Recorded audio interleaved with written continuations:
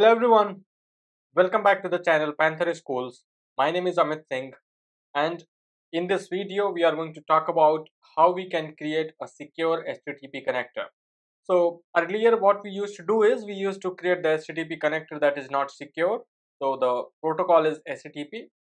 In this video we are going to see how we can make our connection secure with the protocol HTTPS. Before we go ahead, please give it a like, share, subscribe, and also press the bell icon so that you don't miss any update from our channel. Now let's get started. This is the sample project that I have created with a simple logger here. All we need to do is we need to drag and drop the listener into the source section. It is going to drop the listener for us, and you will see the properties are automatically opened.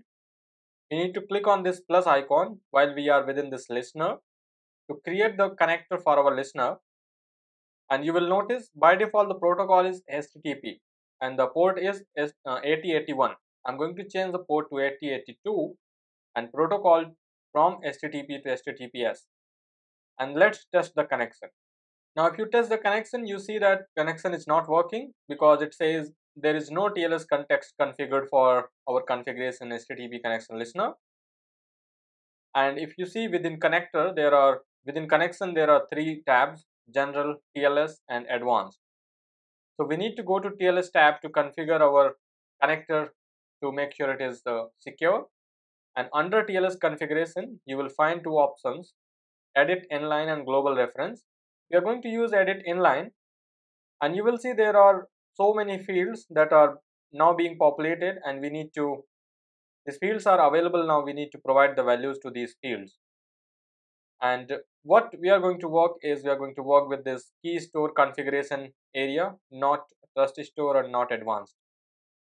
And this takes what is the type. So we are going to work with the JKS file. Then it takes path, alias, password, and what algorithm we have. But we don't have any of these details as of now. So what we will do is we'll change the connector name to HTTPS listener config and click on OK. So to make our connector configurable, that is to configure for TLS for HTTPS, what we need is we need a keystore file, we need a JKS file, and for that we need to run a command. So you could see here we've got a command here. We got key tool is a tool which helps us for generating the JKS file.jks file, and this is the command, and the command is very easy. I'll provide into the pinned comment so you can get that command. Key tool hyphen generate key, it's a gen key, it's going to generate the key. What kind of file we wanted to generate is keystore file, the name of our file, and then these are some of the parameters that we need to provide, like alias. It could be anything. By default it is SSL for me. Key algorithm, it is RSA. There could be multiple algorithms. What is the signing algorithm? It is SHA 256 with RSA. What is the validity? You can provide the number of days. By default I have given as 365, that is 1 year. What is the key size? 2048. So all you need to do is you need to run this command, generate the JKS file, and put that JKS file within src main resources folder.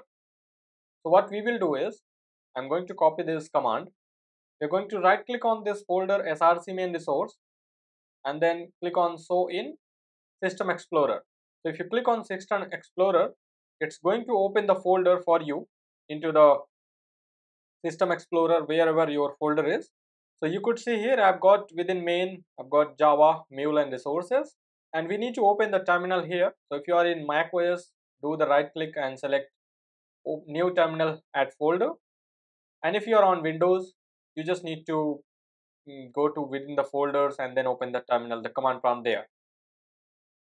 Now when we are within this resources folder, we need to just paste the command that we have copied and hit enter.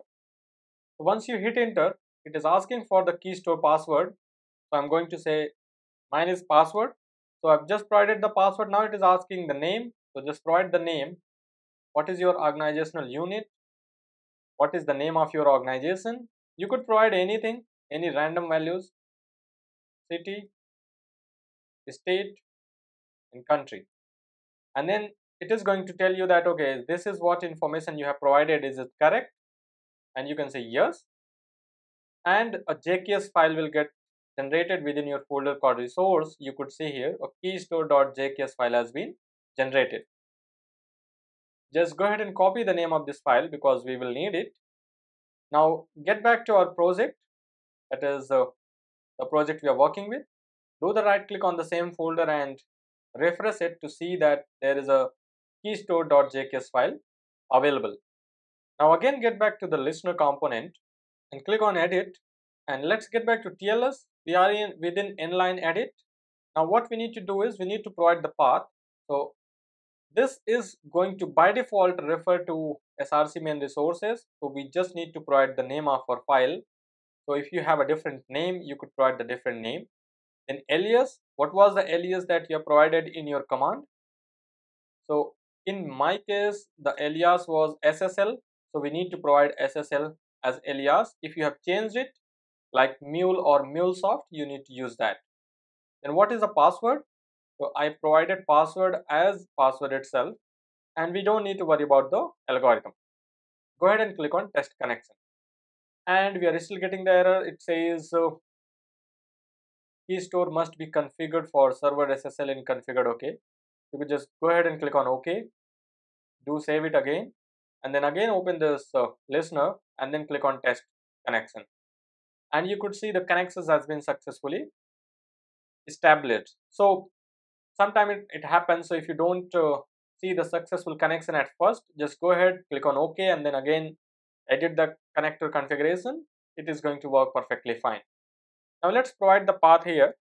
So I've given the path as hello here, and now we are going to add a transform message after logger or before logger, and within the transform message we could just put any message that we want the user to see. Okay, so I have just added a simple JSON file as a message, where I'm adding a key as message saying max to the Mule using secure endpoint. And now let's go ahead and run this application. So do the right click and select your project, run, and your project is going to run, and within few seconds our project would be ready for testing. So you could see here our application is deployed in deployed status, clearly see. Now let's get back to our Postman, the web service testing tool, and this time instead of HTTP we are going to use a HTTPS, and then we'll say localhost, that is our host colon 8082, and then hello is our path. And if you hit enter, you would see there is a 200 requests that you have got. Okay, and this is what the message we have got. Our protocol says it is HTTPS. You clearly see here on the top. You can go to the browser as well because it is a GET request, and you could just hit enter. It says HTTPS. Just go ahead and click on advanced and proceed to localhost, and you will see here. So the protocol says HTTPS. So that is how you would be able to clearly configure the secure HTTP for your Mulesoft project, and you can deploy it to the Cloud Hub for making it secure. So this is it for this video. Thank you for your time, and we will meet into the next videos.